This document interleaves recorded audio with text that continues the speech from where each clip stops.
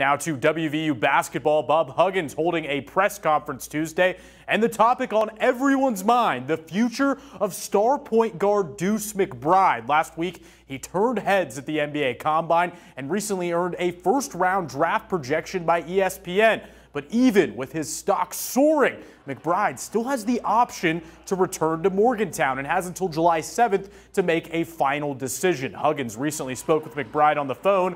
Here's how that conversation went down. It was more updating me on his workouts. He had 3 workouts, and he was talking about the workouts and that thing, and said he's keeping an open mind and certainly wants to do what's in his best interest, which I think we're all on board with.